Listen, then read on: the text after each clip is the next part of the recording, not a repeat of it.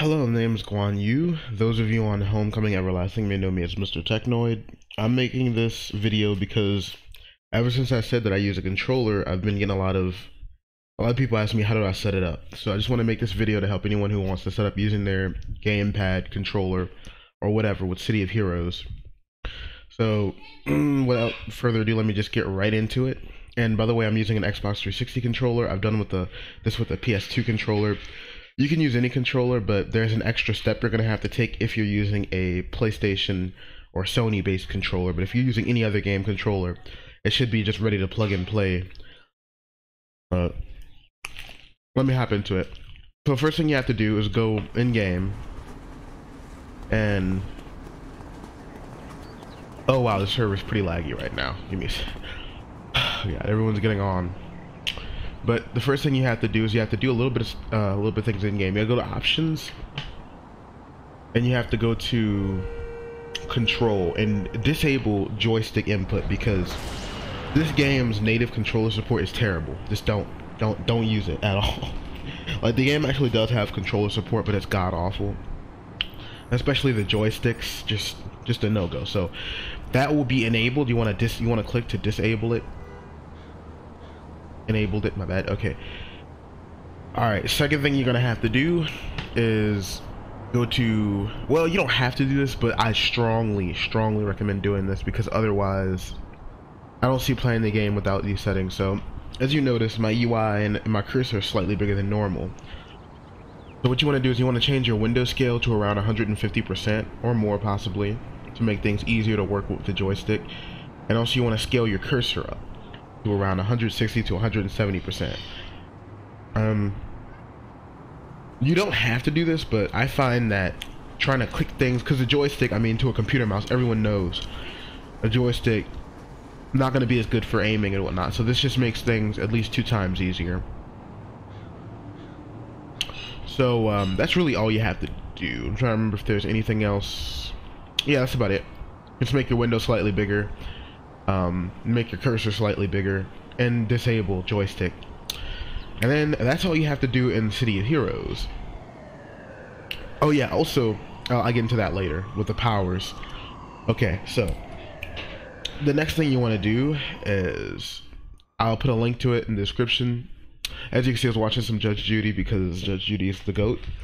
But next thing you want to do is go to this website. I'll link it in the description. GitHub Anti-Micro. Anti-Micro is a program that allows you to use any gamepad. It's a free program, unlike Pinnacle. You could use Pinnacle, whatever they're calling XPattern now, but I use Anti-Micro. But they work about the same. It allows you to basically map your controller to work as a keyboard and mouse. And the great thing about this isn't just for gaming. You could be for anything. So you could turn your controller into a makeshift keyboard and mouse for any other games as well. So what I'm telling you now can be used in future games or whatnot. But you want to, once you're on this page, you want to download the release 2.23 or whatever the latest release is. And you're going to see new snooze portable, all that stuff, source code. You want to just download the first one, Windows 32. There you go. It doesn't matter if you're using 64-bit or 32-bit, really. So, because I believe they just always release in 32-bit, and 64-bit can run 32-bit. That's a whole other thing. Okay. Once you've gotten that downloaded and installed, the next thing you're going to want to do is set it all up. So you're going to turn on your controller, which mine is already turned on, and I have 2 Anti-Micros here. One is an older version, don't worry about that. But okay, now you open up Anti-Micro. Should have made a shortcut already. If it didn't make a shortcut, then you might have to go to file location and whatnot. Oh, I forgot the most important step. Always run this as administrator.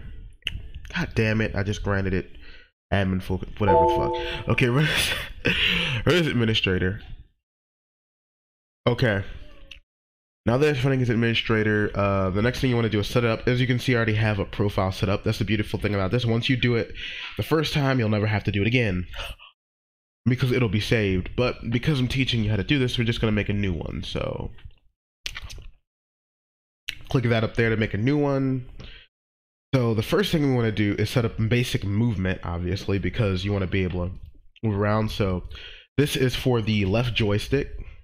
So that's going to be D, this is going to be A, this is going to be S, this is going to be W.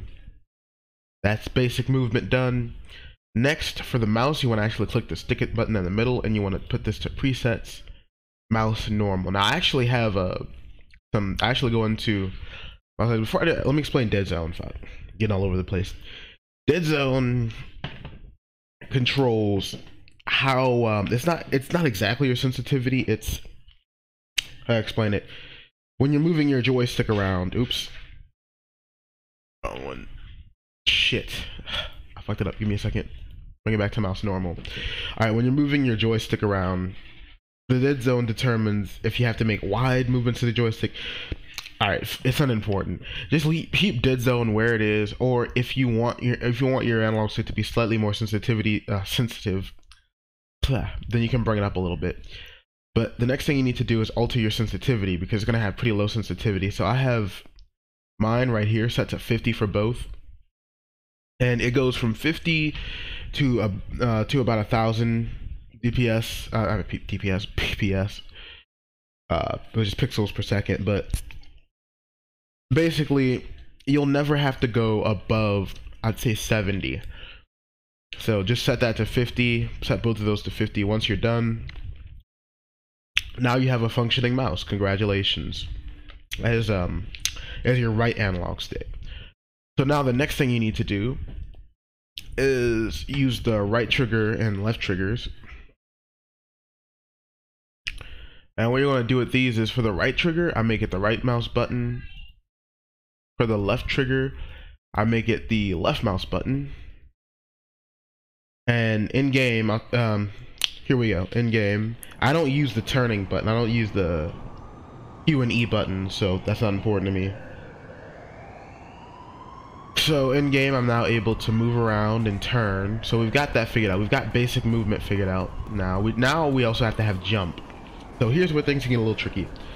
Or not a little tricky. Here's an option. If you're using a fly ability, then you want to have it. You don't need to have it set to toggle. But if you're using super jump, then you have to have it set to toggle, because it's annoying otherwise. You have to constantly hold out. Because I like to use the A button. So I mean the space button. So just press the A button. There we go. I usually use the A button for jumping, so set that to space, and also click it again and put toggle. So that way, if you have the super jump ability, like I do, for most of my characters, as you can see, I'm no longer holding the A button, and it's still jumping. And now if I let go of the A button, there we go. So there we go. So just put it to toggle if you're using super jump or combat jump. Who the fuck uses combat jump? If you're using super jump, set it to toggle. If you're just using fly, then set it, or super speed, or whatever the hell. You get the idea. You don't need to toggle it. So the next thing you're going to want to do is the shoulder buttons. So left shoulder, I like to have as zoom in, zoom out. So it's going to be the scroll wheel down. Oops, wrong thing. And then the right shoulder is going to be the scroll wheel up. So now we're able to zoom in and out using the shoulder buttons, the little shoulder ones right before the triggers. So there you go. So that helps us even further with movement. Okay, so now we have movement figured out. So the next thing, and don't worry, I'm going to get to abilities soon enough. Don't you worry. The next thing we need to do is have the back button set as M for the map, because I'm always looking at the map. I'm always lost. So we set that to M. And here's where here's where we're finally getting to the abilities, because I know you guys have been waiting. How do we use abilities? So for me, I'm a mastermind class. So what I want to do is I use 2 sets, and I'll get into sets in a moment. These, as you can see, these things, you have 1, 2, 3, 4, 5, 6, 7, 8. Here's how you set that up. So you have with the start key on your controller, with the start button on your controller, all you have to do is click on that, click advanced. All right, click set selector, and click select set to two-way. There you go. What that means is, now when you press the start button, boom, it brings up a whole new profile. even while you're in game. So while you're in game, you press the start button, you're back to the original profile. You press it again, you're back to you're now on this profile, which I have no buttons mapped for it. So now you see, and since you have both a back button and a start button, you could theoretically have up to 3 sets in this game. So you have a new set for each ability type. So I get how I use them personally, but now you know how you use all your abilities with a controller. That's how it's done with the sets. But going back to set 1, I'll show you how I set up my abilities personally. So my main abilities are Force Bolt, my 1, 2, 3, and 4 basically. 1, 2, 3, 4, and I guess 5 as well. I rarely use Photon Grenade, but 1, 2, 3, 4, and 5. Those are my 5 main abilities. So I want these on my main set. So for that, for my, let's see, for my Force Bolt, I like to set it to X, 1 key. For my secondary ability, I like to set that to Y, and then third, set it to B. There we go. And then for my, I also like to use the right stick click for my taser darts, which is 4. There we go. And that should cover the first set. I'm trying to think if I forgot anything else that I use. I don't want to go back to the other ones so I can see. But I think that's everything on this one for these abilities. Yeah, that about covers that. Those are my 5 main abilities. Okay. And so now in set 2, first thing we're gonna do is actually, well, shortcut to that is we could do this. Go to presets, WASD keys, finish. Go here to preset, set that to mouse normal, finish. Go to A button, oops, go to A button, space. Sure, it's toggle. I'm just doing this again real quick. Okay, and so now with this, what you're gonna want to do is now for my robots, for summoning my robots, and also for using my force field abilities and everything else you see on this secondary slot. And this is just how I do it. You could do it differently, but this is how I do it. Oh yeah, you also want to program the triggers as well. So oops, right mouse button, left is left mouse button, and the back key is the map. And so now for robots, I think X feels like it would be my battle drones, which is the 8 key. B would be my assault drones, which is 0. And W would be my protector drones, which is 9. And then I have my equip robots, which would be the right stick click for equip robots. For me, these are just my personal settings, by the way, remember. So you can set this up differently, whatever makes you feel more comfortable. Okay. And then for the left shoulder,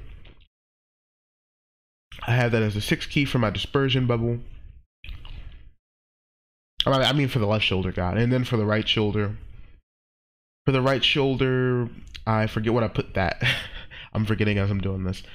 I forget what I put at the right shoulder. Oh, photon grenade. Oh wait, no, I already have photon grenade in the first set. Crap, wait. Or do I? No, I do. Oh, I made it the left click. I forgot. Left click is photon grenade on the first set. So 5. Now you kind of get how this goes. So we have that, and that, and then, oh yeah, okay. So now you might be asking, okay, I have my main ability set up, but what about this secondary bar? Well, if you notice in the game, when you press Control plus whatever number, then you get to use your secondary power set bar. So that's simple. All you have to do is go on here for my secondary stuff. Oh, I remember now. I actually made the back key the follow key because robots are fucking annoying. And they keep trying to punch things for some reason. So I have to, every couple seconds in a battle, keep spamming that follow key. So I make this, I go to advanced. And now you can see you can have multiple buttons. So control, and what is it? It's control 7. Control 7. There you go. and that will make sure my robots can be following me. And then you also have to heal as well.